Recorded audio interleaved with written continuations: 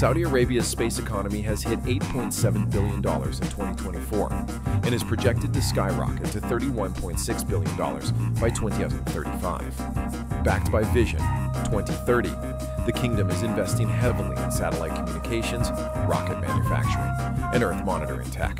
CST Governor Dr. Mohammed Al-Tamimi says this growth is about empowering national talent and building a sustainable space economy. Taiwan is building its own version of Starlink, aiming to launch its first B5G satellite by 2027. With over 40 local companies involved, Taiwan is pushing for full island-wide satellite coverage to boost digital resilience and national defense. The government has extended its space program to 2031 with a $40 billion budget. Honda is shifting gears from cars to the cosmos. The company is testing a renewable energy system on the ISS that splits water into hydrogen and oxygen using fuel cell tech.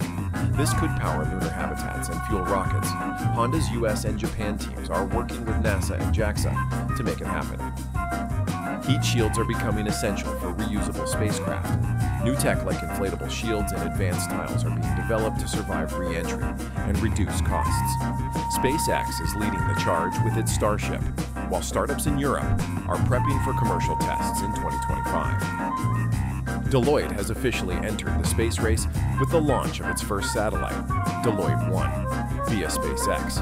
The satellite aims to provide real-time insights for clients and marks a major step in the firm's global space strategy.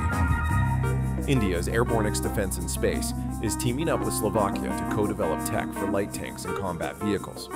The deal includes turrets, protection systems, and remote-controlled weapons, all to be manufactured in India under the Atmanirbhar Bharat initiative.